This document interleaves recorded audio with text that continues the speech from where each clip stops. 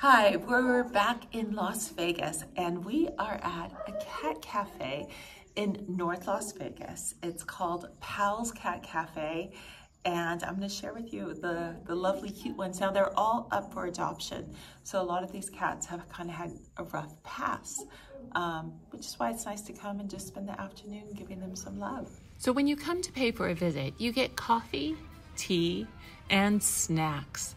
All the things to make your stay just adorable. Some of them are shy at first, but then they'll get to know you. This is my favorite kitty. They actually put squirrels on the television so the cats can watch TV.